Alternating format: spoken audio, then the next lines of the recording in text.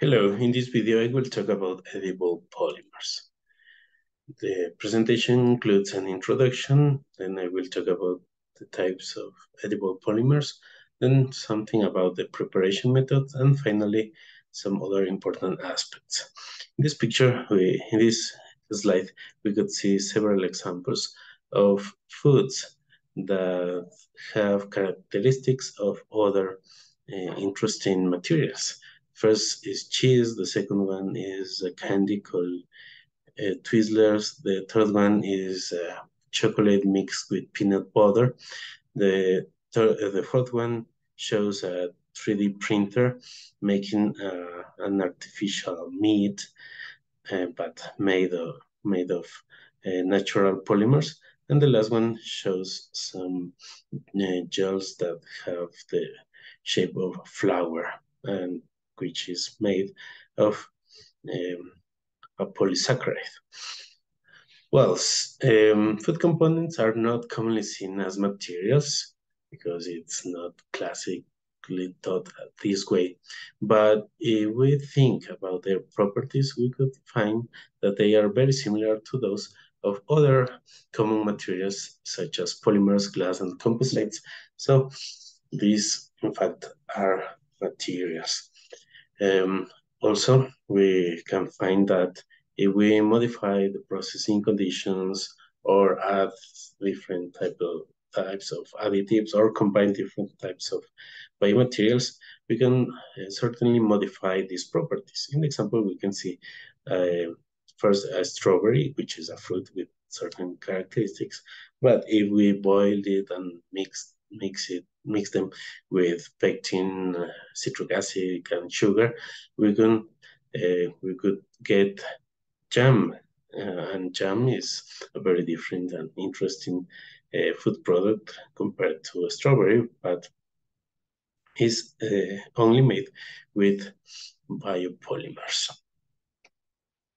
And these materials have important characteristics that have made them important for research and the food industry in recent years. For example, their high biodegradability and the compatibility with the human tissues and the eco-friendliness. Also, it has applications in other areas such as agricultural industry and biomedical fields. Regarding the most important applications in food industry, well, they have been used as biofilms and coating materials that helps to maximize the shelf life of products, also for smart and active packagings and functional coatings. All of them are related to materials that are similar to polymers.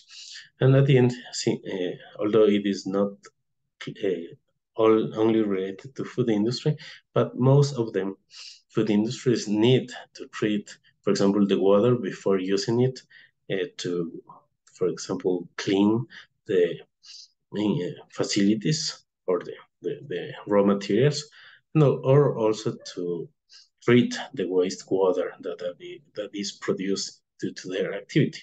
In the image, we can see how some hydrogels made of biopolymers could help to the treatment of the polluted water that is generated by the industrial activity.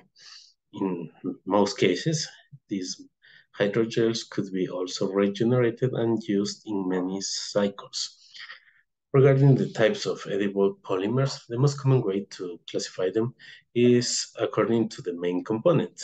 And it is nice that this because the same most common and abundant food components are the ones that are also found in the edible polymers, and they include polysaccharides, proteins, and lipids.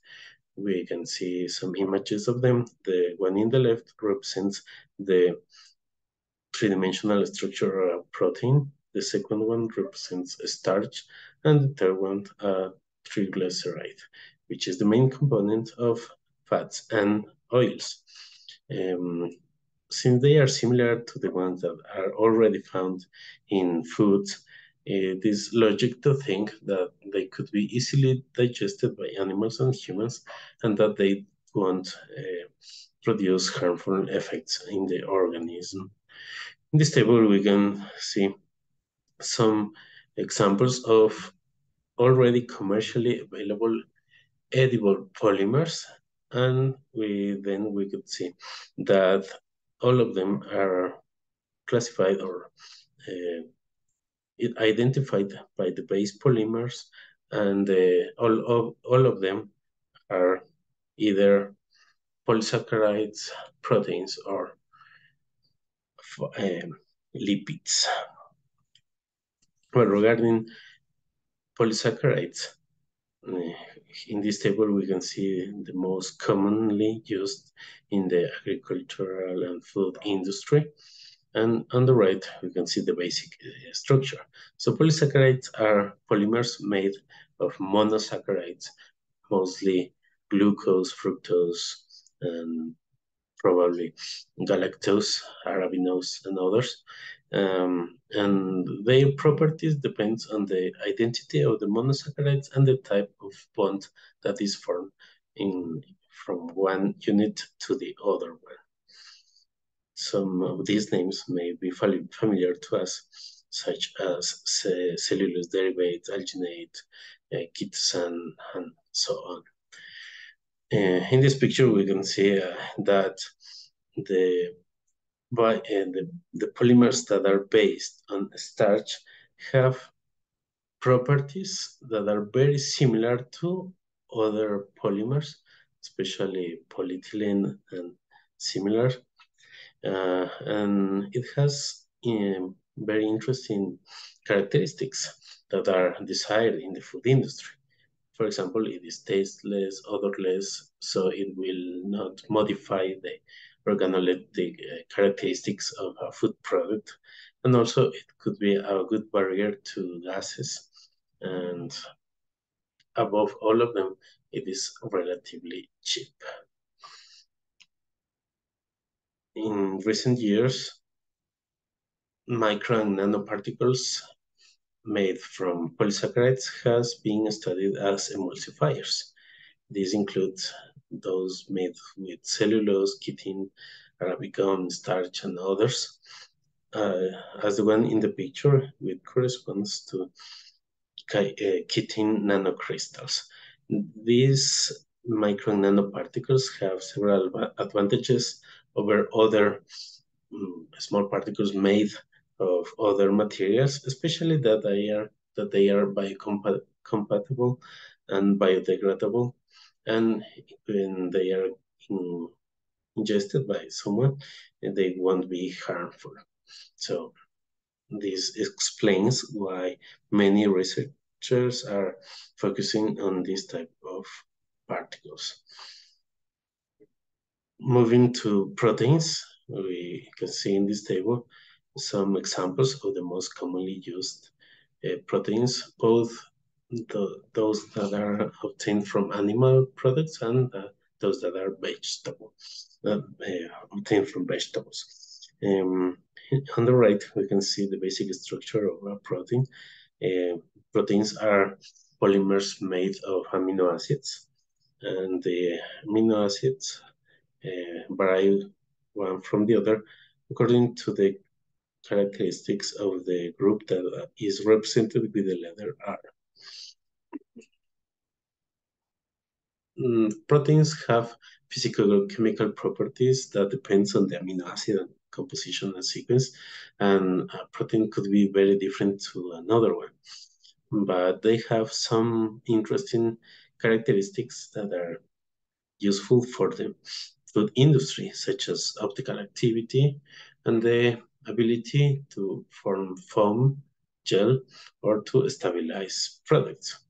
Regarding polymers based on proteins, most common research focuses on the individual or multi-layer food packaging, or the production of disposable utensils that as the one we can see in the image. These are straws made of proteins, so they are also biodegradable. Um, Nowadays, we can see some of the so-called intelligent materials, most of which correspond to highly swollen microgels. So they have an important characteristic that is the high response to stimuli such as changes in pH and temperature.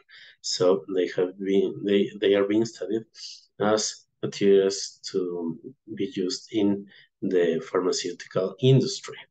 Also, protein and polysaccharides particles, small particles, have been utilized to prepare surfactant-free Pickering emulsions. So these Pickering emulsions are similar to traditional emulsions, but they could act as barriers to light, magnetism, pH changes, and also changes in temperature.